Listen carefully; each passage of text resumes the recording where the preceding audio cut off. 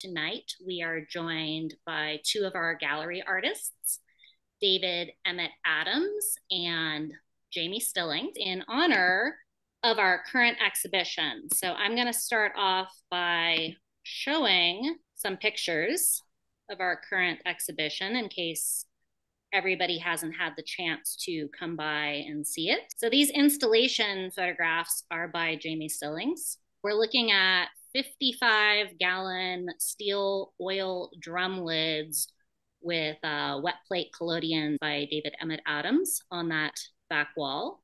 You'll also see them behind me. And then we have Jamey Stillings color aerial photographs from Chile. He's looking at renewable energy and historic mining, also in a high desert like New Mexico. And we're going to start tonight by having both David and Jamey tell us a little bit more about the work. Quick little 5-minute thing just to provide a little bit of context there. So, David, we decided you were going first. Thank you very much for having me. It's nice to see you all.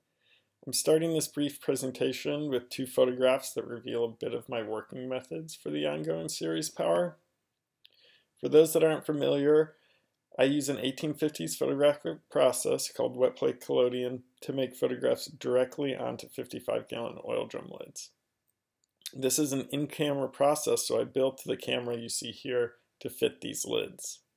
The back of the camera detaches and holds a sensitized 55-gallon drum lid.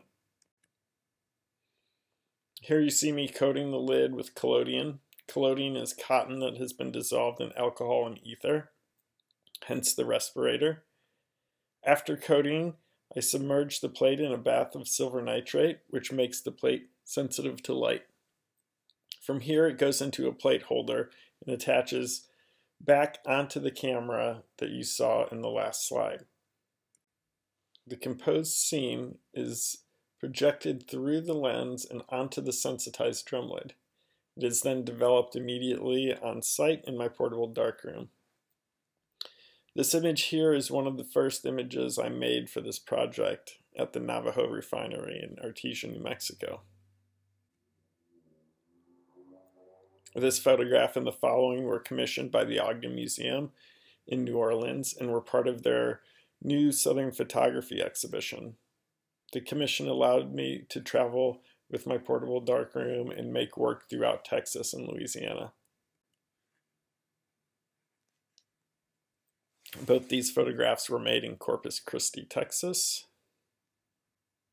The rest of the work I'm going to show you was made in Los Angeles, California, which is the closest and largest oil producer to where I live in Phoenix, so it has been more accessible to me than the rest of the country.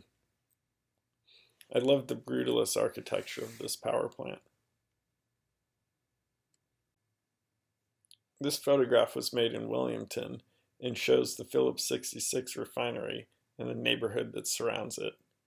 You'll see that this series of photographs is intertwined between focusing solely on the industrial complexes and showing the industry's interaction with the community at large. This is a photograph made behind a Home Depot and shopping center. Oil production takes place in all demographics and neighborhoods in Los Angeles, including Beverly Hills, although there it is hidden behind a building facade. This tintype is a Valero asphalt plant in Los Angeles. And this one is of someone's backyard on Signal Hill.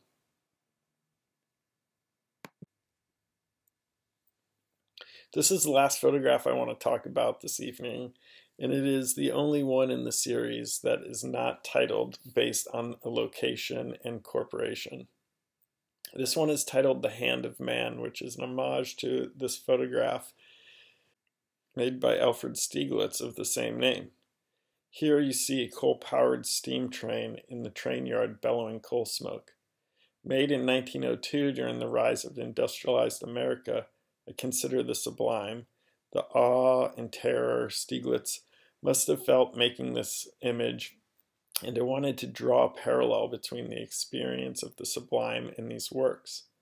I wonder whether Stieglitz felt this was an incredible invention or a terrible future devastation. I felt the symbolism in this piece was potent and lined up perfectly to deepen this conversation.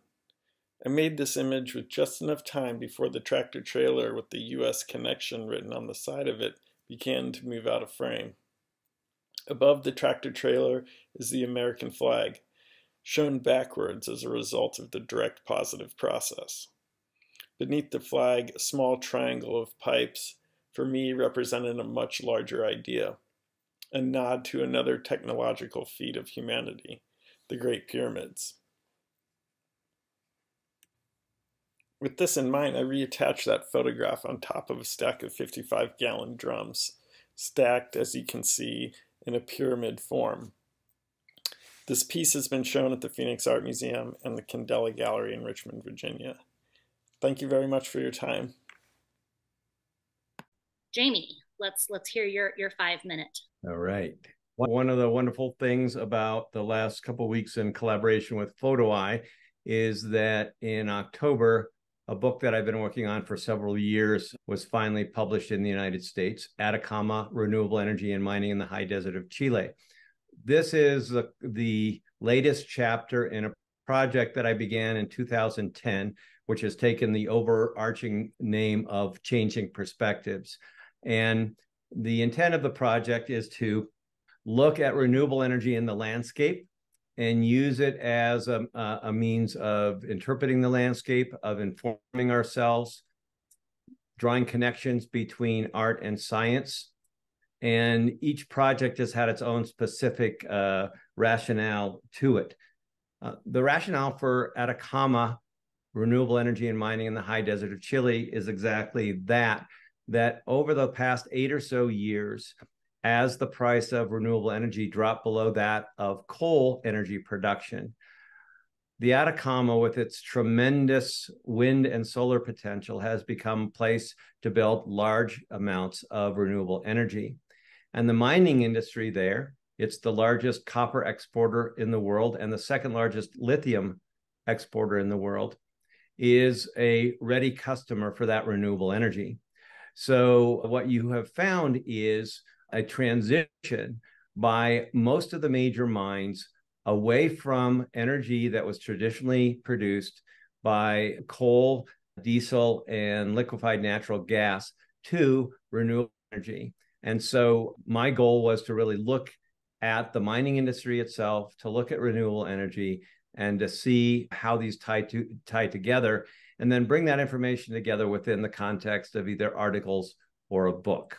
And so this work was completed in 2017, and the book was put together, designed by David Chicke, but to be published by Gerhard Steidl blog in Germany. Well, something happened. The book got in December 2020. There was something happening in 2020. I don't know what it was. It was a pandemic or something. And the end result was that the book kept getting pushed out and pushed out. So finally, this year, in March, we printed, and in July, it was back from the bindery, and that became the finished book. Now, in that interim, what happened was Chile tripled its renewable energy capacity over that 5-year period. And so last year, just about a year ago, I went back and I decided to shoot an entire new round of work. And so this work, as I'm able to exhibit it, will be alongside the work from 2017. But because of all the complexities of publishing a book, the book itself is all work from 2017, not from 2017 and 2022. So again, I'm revisiting brand new solar and wind projects. I am looking at different mines that I was able to access before. We're collecting information on which mines have made the transition or in the process of making the transition. And for instance, you saw this concentrated solar project.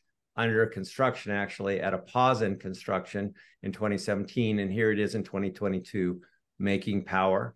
And so it also meant that I continued a certain exploration. The way that I try to shoot is that I allow myself to go between the informational side, or what I call the narrative side, and the aesthetic side, or even the metaphoric side. And I want myself, after having done a lot of research about a topic and have really learned the area through Google Maps and other satellite photographs, that once I'm there, I'm actually able to just see and use what I'm doing to interpret the landscape. This project, both in 2017 and in 2022, is all from a small airplane, two different Cessnas, two different sizes of Cessnas. In the United States, I love to photograph from a helicopter. Most of the time, I am quite a ways up in the air, but just for cost factors and distance factors, cost being the predominant one, I needed to work out of an airplane for this project. So this gives you just a sampling of that. And with that, I think I've hit my 5-minute mark. So there we go. And I will jump out of here. Out of the screen share, that is. You cannot leave yet. No, I'm not leaving yet. I'm not leaving yet. And Jamey, so your recent projects, you're shooting from above. A lot of people ask me if you're photographing with a drone, and I know you are not. Tell us about the flying portion of it. When I started this, of course, there were lots of very well recognized. There's a history of aerial photography that really started when photography started. So, but that has traditionally been from first hot air balloons, and then airplanes, and then helicopters. And so when I joined that group of people working in that, it was not a new way to work. In fact, one of the fun things for me was when I was learning about the history of aerial photography, somebody said, "Are you familiar with the work of William Garnett?" And I said, "No." And then immediately went out to find out about him. And well, William Garnett had his first solo exhibition in the George Eastman Museum in 1955, the year that I was born. So at any rate, back to why I do what. Drones are amazing, and they have opened the medium of photography to millions of people. They work really well for cinema, and they work really well from ground level, several hundred feet. Technically, you're supposed to only go up 400 feet above the ground in the States, but you can make decisions to go higher than that. But hopefully, I'll never hit a drone up at an elevation where helicopters or planes should fly. Helicopters can go from the ground up to several thousand feet in the air. I probably never worked more than about 6,000 feet over a subject. And really, a lot of what happens is the atmospheric haze and the sense of kind of connection diminishes if you get up very, very high. And then an airplane, you're never going to go below 1,000 or 1,500 feet. And so there's this overlapping sense of spaces. The airplane allows me to travel very long distances and really look at a wide range of subjects. And in the Atacama, it was perfect for that because I could move from one topic to another very quickly. That's 50 miles away. I can be over there in 30 minutes, and I can be over the top of that and photograph that. A helicopter, unfortunately, in the Atacama would have been about 5 times more expensive than the airplane. It was totally beyond my ability to do that. The helicopter is wonderful because the instrument panel is low. Typically, I have my door off, and I just have this amazing view of what's going on around the world below me. I can really move my camera out to move a lot of different directions where I'm more constrained in an airplane because the window is open on the door, and that's it. What it means in both cases, though, but especially a helicopter, is you can go up thinking that you're going to photograph something this way, and you get up there and you go, no, actually, over here is better. Circling around something in a helicopter or in an airplane reveals a whole range of options visually that are intriguing, that are much harder to do in a drone. A drone, you're looking at the thing that you think is the perfect view, but you can't go over there and go like, whoa, look at that. And so it's a very different process. I actually say that photographing from either a helicopter or an airplane is more like street photography to me, because I'm making decisions very quickly. I tend to frame things exactly how I want them. So if I'm making a tight circle with the pilot of the airplane or the helicopter, I'm framing, reframing, framing, moving in, moving out to try to create the image that I want.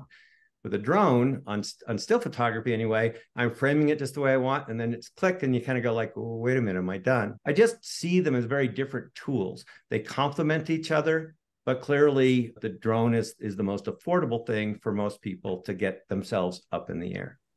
And David, you have a darkroom truck, Yes. right? You want to tell us about the darkroom truck?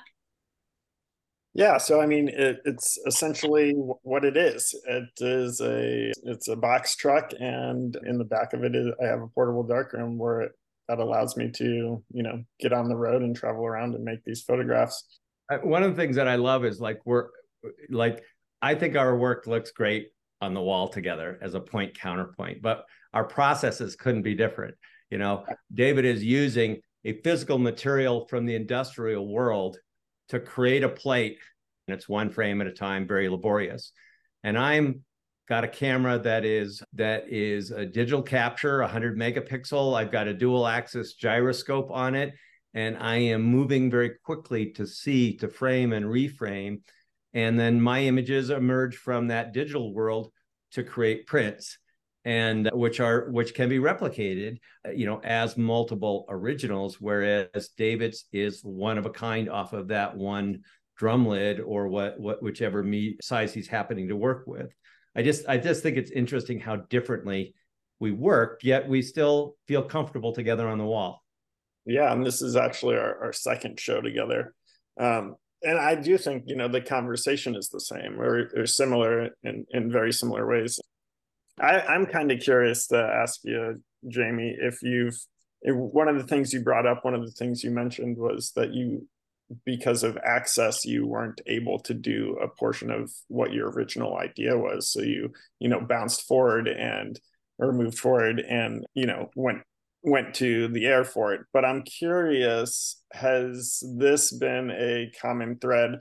Meaning being that, have you run into situations where you've got denied access, or are you a person that asks for forgiveness, or do you ask for permission? It's a good question. It is very different from one country to another. Okay, so the control of airspace is what really makes a difference.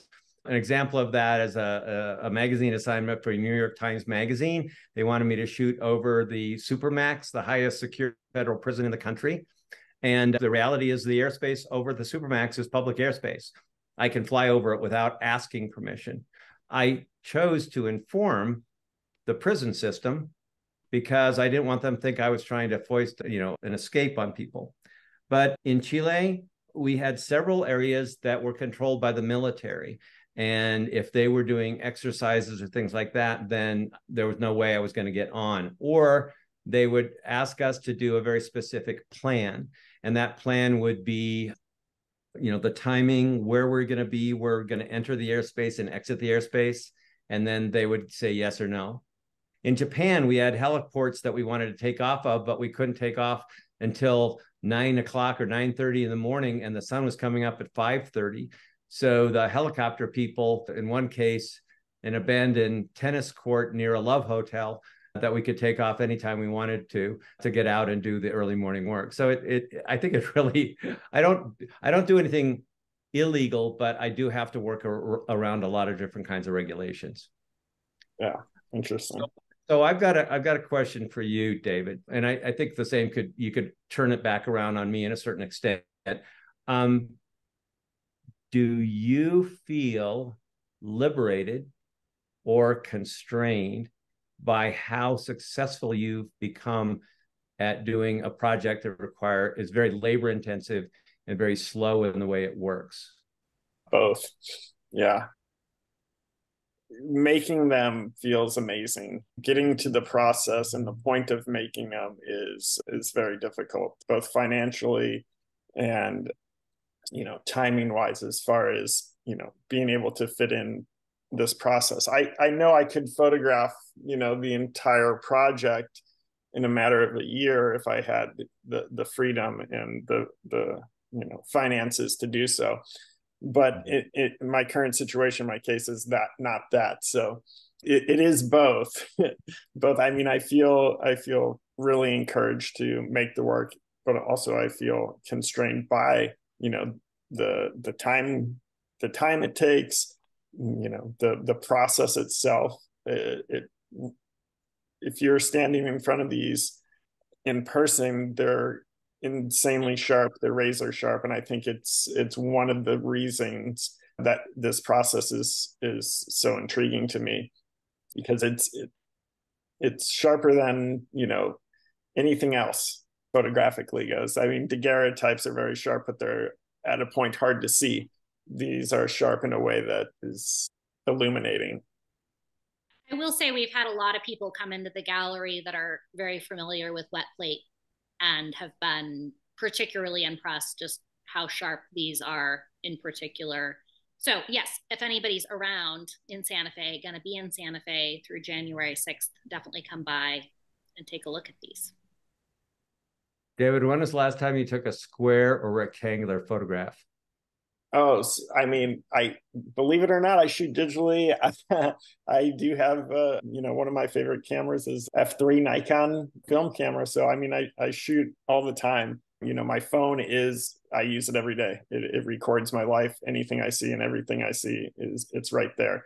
And, I have other projects as well that I work on that, aren't as time consuming and are freeing, in a sense that if I need to get that immediate urge, right, to make art, to create a photograph, I can go into my dark room and I can explore, cameraless work or whatever the case may be. So, yeah, often. Cool. But I know a lot of my things end up being around, even the work from Conversations with Histories on objects and cans that I find in the desert, and a lot of that ends up being around as well. I love round images, so no problem there. Do you have anything that you were like dying to know, David, like being up in the air and that kind of stuff? Is there anything that intrigues you about that, other than I refuse to give you my secrets about how to do wet collodion from a helicopter? I was going to ask your secrets of funding and coming up with project after project. You seem obviously prolific in your way of moving forward. Well, I think that's a moving target. It's been a moving target for a long time.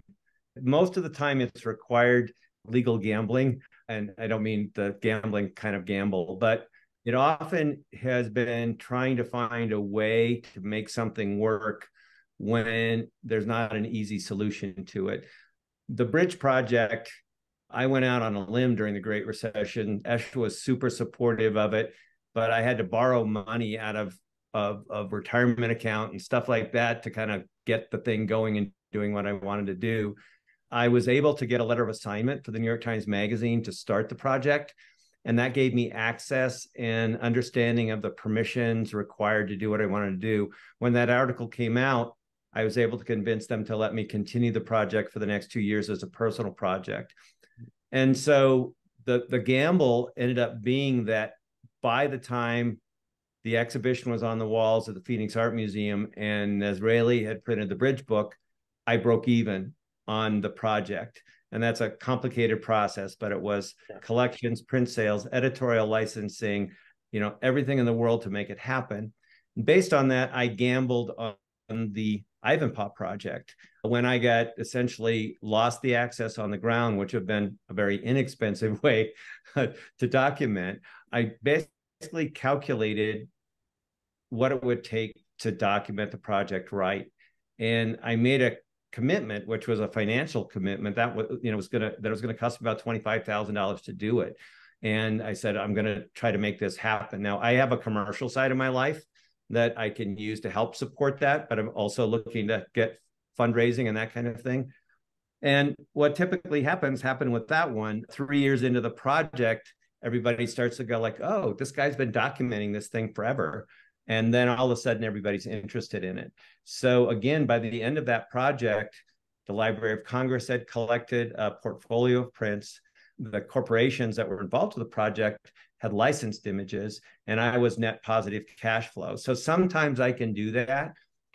What I found is it's easier.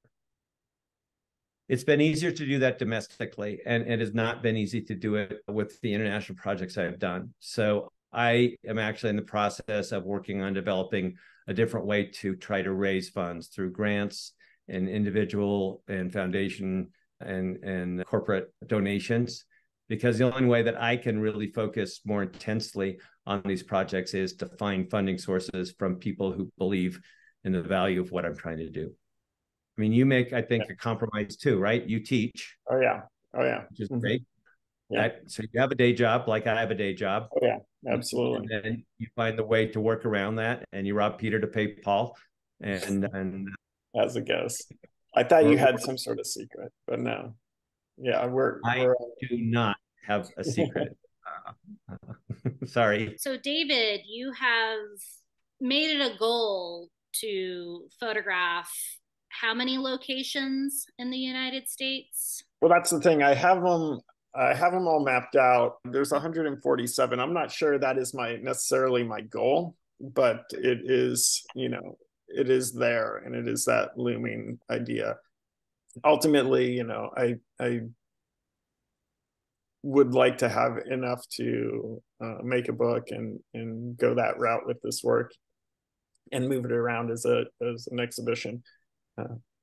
So how many does that entail? I'm not sure, but I don't believe it's 147. I mean, like, you don't need 147 photographs to illustrate the idea. I just like the idea of this project documenting the entirety of the oil refineries within the United States, because I have hopes and beliefs that everything that we're looking at in these images will change someday. And these two will be,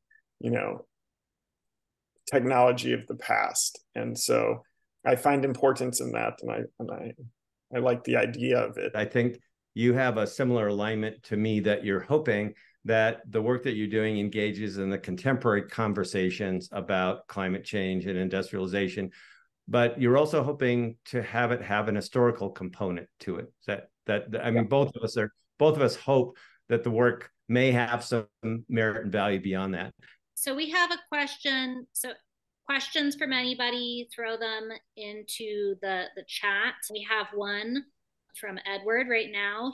So this is for both of you. Is there anything that excites or fascinates you about photography right now, even in your own other projects, and anything that worries you? That's a great question. Who wants to start? Go ahead, Jamey.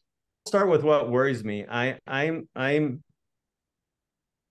think that AI is a fun play tool, but I really have a hard time with it right now. I just see a whole lot of stuff that to me is like neo 30s black and white, and there's something about it, the notion of putting in multiple words and then manipulating those to get to an image that is essentially a composite of all the images scraped off the internet. It's just weird to me. Can't see myself as a creator in that process. So I just don't really have an interest in it. But it worries me because I do think it's going to radically impact everything we do. I already see myself responding to images very, very differently in the last year than I did a year before. Do you wonder if they're AI generated? I question the veracity of images all the time. Maybe before you were thinking it was Photoshop? Well, but Photoshop I knew, and like if it's a conceptual image, you kind of accepted the fiction and all of that. But now there are lots of other things where the lines get blurred in a lot of different ways. And so if you don't have a kind of a label that lets you know that it's photo illustration or that it's AI generated, then you're forced into this world where you question it. And I think that we're all there. Yeah, from the art perspective, the art point of view, I think it's a tool for artists to use and experiment with and push the medium forward. From a worried standpoint, yeah, it can be terrifying to think about what will be faked and that is what is already being faked. And images are language, and people believe them immediately. So it can be quite terrifying, but also very interesting. So on the other side of the question, what are you guys excited about? We have excitement and fear. What's the excitement? Now you have to start, David. I'm an educator, and I get inspired by my students and excited about what their reflections are, because they're from different generations, and I teach from the beginning of photography to digital, and everyone comes in with whatever class it is, comes in with their own perspectives, and you feed them some information and they come back with what is now, and that excites me to see a reflection of the immediacy of what's taking place. That inspires me and that excites me. I like to look at images. I like to read the images, and I like when my students bring in things that I hadn't considered or hadn't seen yet. David, have many of your students gotten into wet plate collodion or other vintage processes? Yeah, I teach historic photo processes. So yeah, absolutely. But in terms of like they learned it and they've incorporated it as a long into their practice. Yeah. Practice. That's cool.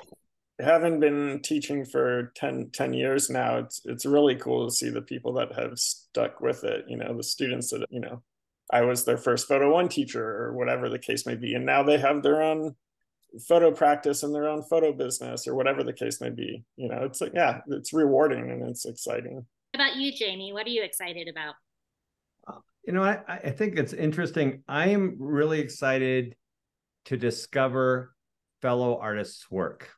And I, in particular, am trying to emphasize that I communicate my appreciation to them. One of the more recent examples was an aerial photographer, Polish aerial photographer, Kasper Kowalski. And I'd known his work for quite a while. I'd really liked it a lot. And he won an IPA book award, International Photography Awards. He won a book award. And I said, I'm just going to write him. And so I wrote him and I said, I know a lot of aerial photographers. I'm an aerial photographer. I think you might be one of my favorite, if not my favorite, aerial photographer. And then we set up a Zoom and we talked for 2 hours about photography and philosophy and plagiarism and all sorts of things. But there's something about discovering somebody going in their own particular exploratory path that I find invigorating. And it brings me back to my work with energy, not to emulate them, but just to kind of work to keep myself fresh and to think about different ways to move forward with new work. That's awesome.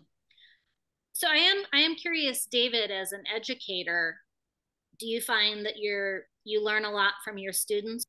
Not into the sense of it has influenced my artistic practice, but they always have interesting things to say. I just want to ask a quick one that relates to that. Do you share your practice with your students, or do you keep your practice separate from your students, teaching your students? I always share it with them. Like I always, throughout the semester, I give a slide lecture at some point. And then, if I'm teaching historic photo processes, it comes quicker, right? But yes, so no, I let them know. So if anybody else has any other questions, throw them in the chat, but I'm going to ask one more question. Oh, wait, we have one. Do either of you have new projects in the work or on the horizon or subjects that you are exploring? It's a very good question. Jamey, first. Well, it's a leading question. It was a little bit like, Hannity for photographers. The answer is always yes. The answer is always yes. I have been working on a project that would make the Atacama project seem relatively modest in comparison. I would like to do an extensive project on renewable energy in Australia. And Australia has a whole bunch of interesting things going on, from the fact that it's the largest coal, iron, I think gold, lithium exporter in the world. might not be first in gold. And so, but a whole different set of circumstances for that industrial side. And then it is doing very interesting things on the domestic, residential, urban side of things. And then there are also a couple of billionaires that don't get along terribly well together there, but are very committed to renewable energy and to green hydrogen. And I think that they have the potential to really move the mark, not only in Australia, but globally. And so I'm really looking forward to taking that project on. If you do this work, how many trips do you have to make to Australia? Or you like stay there for an extended period of time and try to get it done within that realm? I would think that an initial survey project, a survey trip that might involve very little photography, that would be a couple weeks long. And then probably a few trips that are about a month long. And they probably will happen over a period of a couple of years.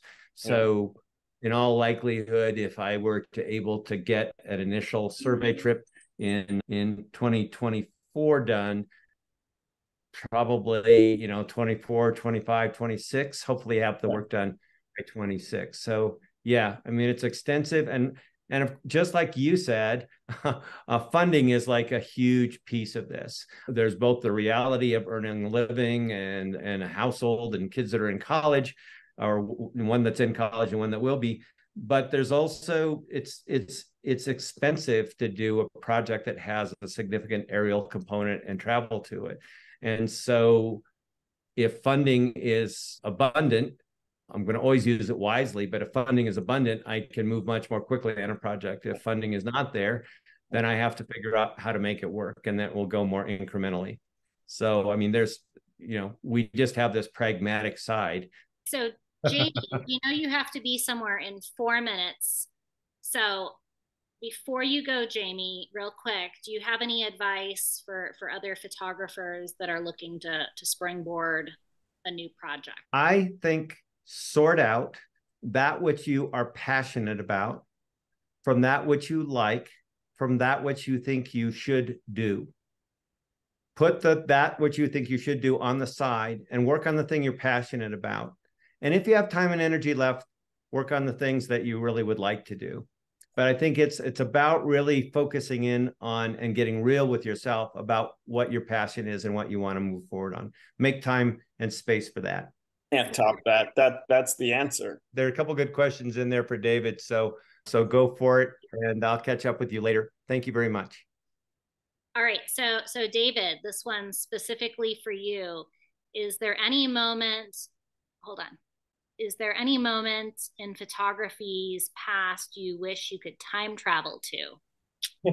That's a great question. That's a fun one. Oh my gosh. Mm-hmm.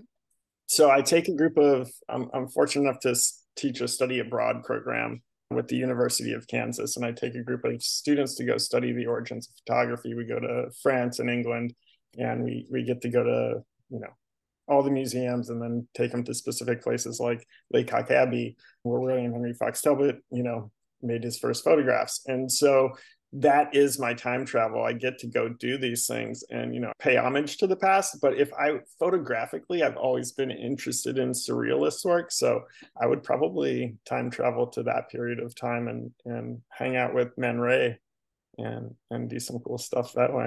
Maybe that'll happen technology wise and yeah, that'd be fun. All right. That was a nice question. Yeah, that was great. That was our friend Edward again. Good questions, Ed. We appreciate you. And you don't have anything to add to Jamey's response of advice for photographers and starting new projects? It was a good answer. So for me, my projects they kind of come off of each other. And that was one of the questions I was going to ask Jamey, because I think that's probably relevant to what his practice is too.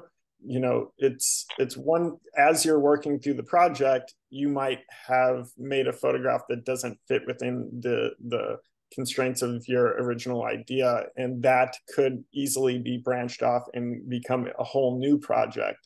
And that's what's taking place in my work. That's what's had taken place in the past.